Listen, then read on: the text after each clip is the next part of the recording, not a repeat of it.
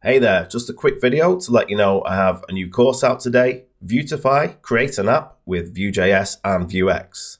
It has over 5 hours of content where you'll get to use Vuetify, Vue JS and Vuex to create a beautiful responsive app from scratch. You're going to use tons of Vuetify components such as text fields, lists, menus, dialogs, date pickers, snackbars and much more. You'll learn how to centralize all of your app's core data and logic using Vuex, how to break your app up into manageable child components, how to make your app's data persist in the user's browser using IndexedDB and Localbase, how to deploy your finished app to Netlify, and much more.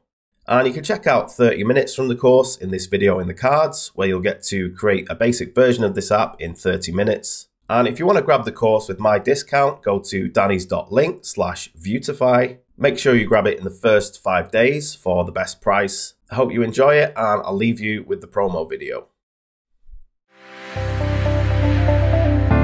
In this course, I'm going to show you how to use Vuetify along with Vue JS and Vuex to create a gorgeous to-do app. My name's Danny, I'm an indie app developer and creator of Fudgit. Vuetify is a hugely popular Vue UI framework, offering hundreds of components that can be used to create almost any website or app.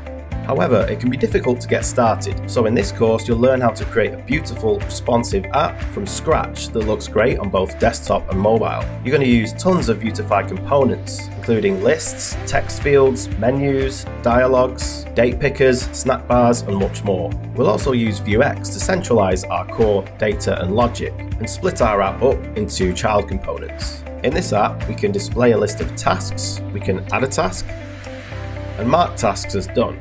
Each task has a menu where we can edit the name of a task,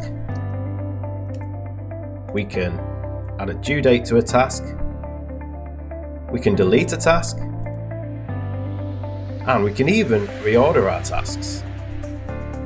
We can also search through our tasks using this expanding search field. We'll set up pages and routes which can be navigated with these draw links.